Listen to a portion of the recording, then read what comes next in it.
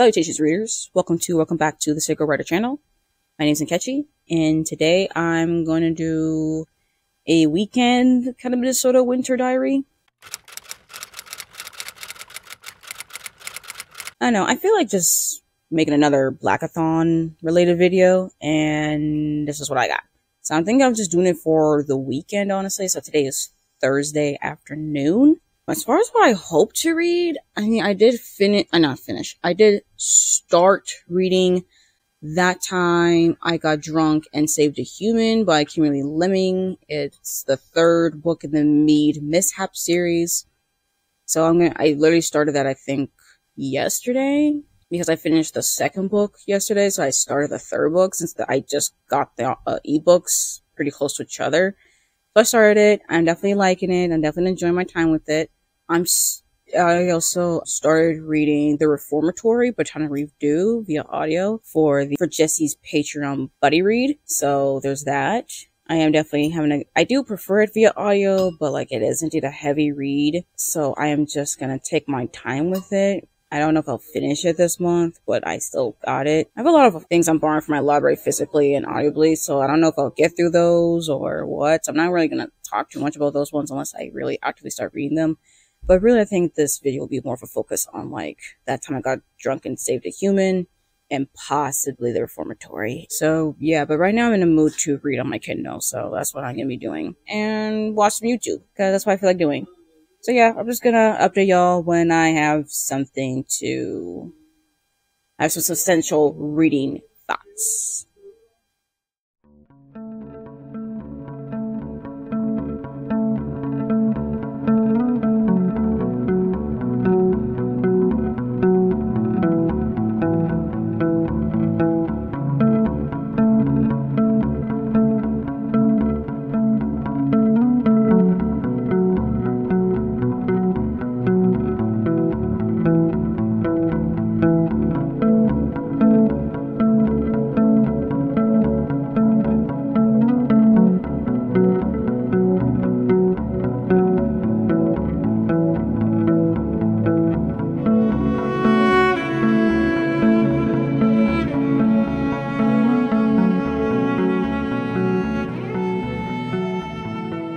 Salutations, everyone.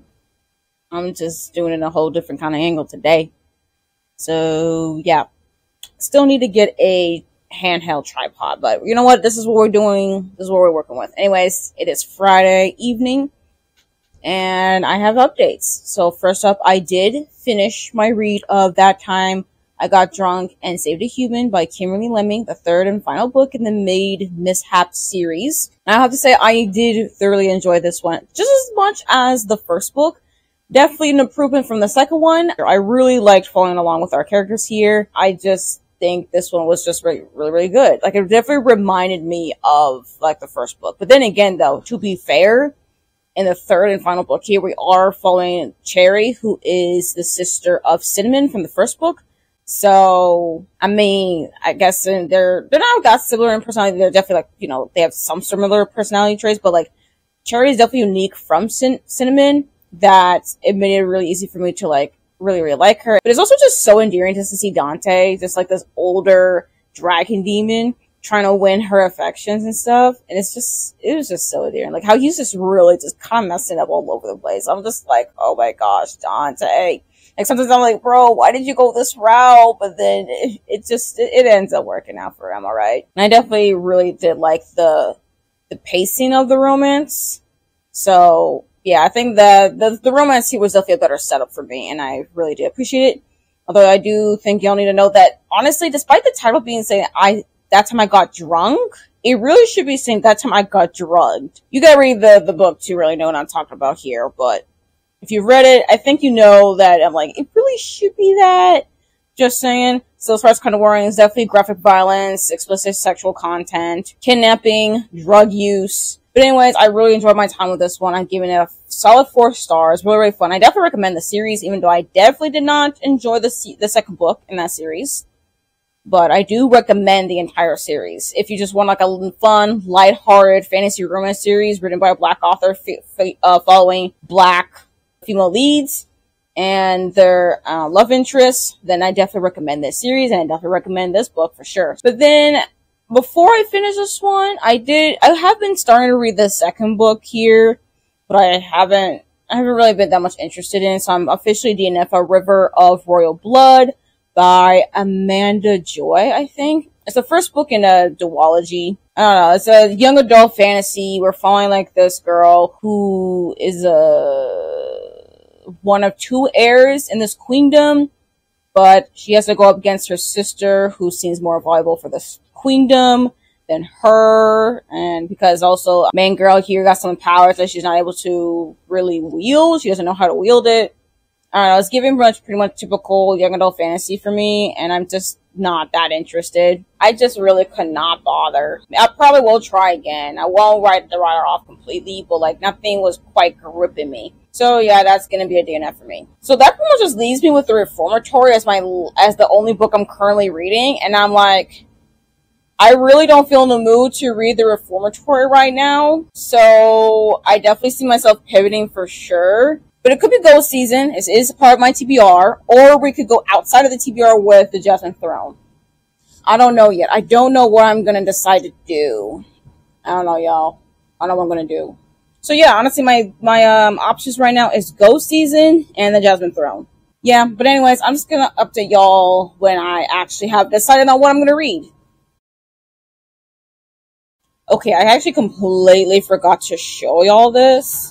I don't know how the heck I forgot, but I want to show y'all that I got some stationery things from the washi tape shop, which if you do not know, that's a online shop where you can get washi tape, stickers, a lot of like stationery things. So yes, the washi tape shop does have notebooks, journals, and stuff, but they're mostly just known for their washi tape. Really, it's really just their main thing, but they do have other stuff as well. So I want to show y'all the washi tape that I got from them. I literally got it today, and I had no idea it was even going to come today. I actually thought it was going to come in like sometime tomorrow, or maybe it's early next week, something like that. I had no idea it was going to come today, but let me just show y'all. I only got like 3 rolls, because it's actually pretty wide, honestly. So this is one of them for sure. So this one's like this. Hold up. If I don't know if y'all can see it, it might be too bright. So this one is pretty much very much a floral. What's this called? Sunflower and navy. It's a lot more spring, summer kind of washi tape. There you go. Now y'all can really see it. See? So this one is sunflower and navy. It's very, very pretty. So there's that one. And then this one is called Mushroom Meadow Wide Pet Tape, which I'm not really familiar with, honestly. I've never had pet tape before. So, but one thing I do know, though, is kind of like the washi tape, but instead of it being like, with like a white background, like with washi tape or whatever background color it is, it's pretty much clear. So as you can see here, it's very much floral, but also very much giving autumnal. I hope y'all can see it. I know it's probably just a little bit bright, but I hope y'all can see this washi tape. But now this next one here, this final one is really, really, really wide. This is like the widest tape I've ever had. And this was called Rose Noir Wide Pet Tape. And this is gilded because I just really, really, really wanted something like floral, but also something really dark and stuff. Probably for like a nice dark autumnal spread, or maybe something like Halloween related. And yeah, it is really, really dark. Really dark indeed. Look at that, y'all. It's so, so pretty. But yeah, this is pretty much all of the washi tape. And I really, really like it. I hope y'all... So yeah, I just want to show y'all this because I completely forgot to show y'all. And I think this would be really, really cool. And I definitely see myself using these pretty much. So yeah, this is pretty much actually the final update. So yeah, I definitely will talk to you all, I think, tomorrow.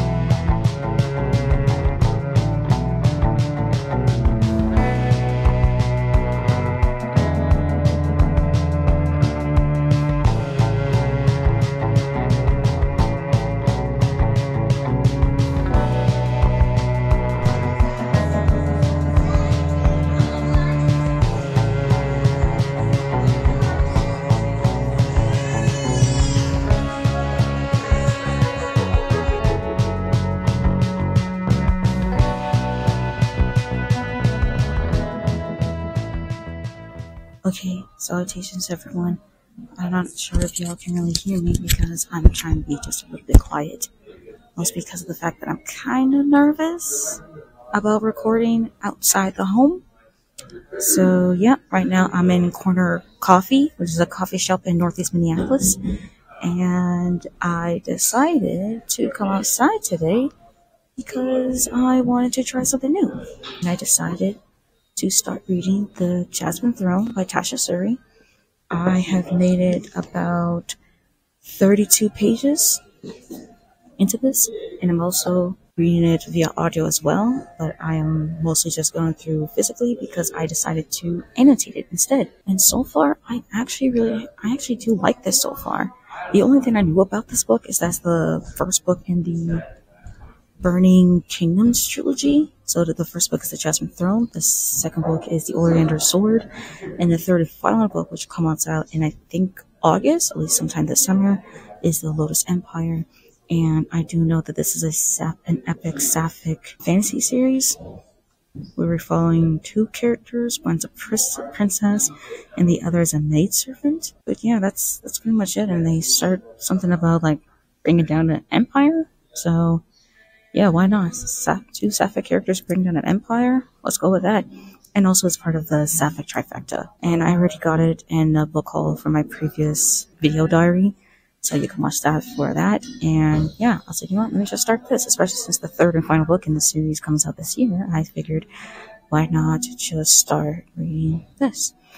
And yeah, I'm definitely having a good time with it. I do like the audiobook as well. And oopsie, sorry about that. I'm definitely having a good time with it. I'm definitely annotating it, having a real good time. I'm still getting used to like the world and characters and stuff. I'm not totally sure where we're going with the plot. But so far, I think the characters are interesting. I definitely like the world. The world is very, very interesting. So I'm just kind of like just playing it, just going by, ear and reading it. And I don't really have much else to really say, honestly. I just wanted to update y'all while I'm in the coffee shop. But yeah, after I chill here for a little bit more, though, I'm going to go to the library because apparently I have a library book that is now available for me to pick up. So I'm going to be going to the library after this, and then I'll head home. That's pretty much all I have for y'all, and yeah, I definitely will talk to you all when I get home. So yeah, I'll talk to y'all then.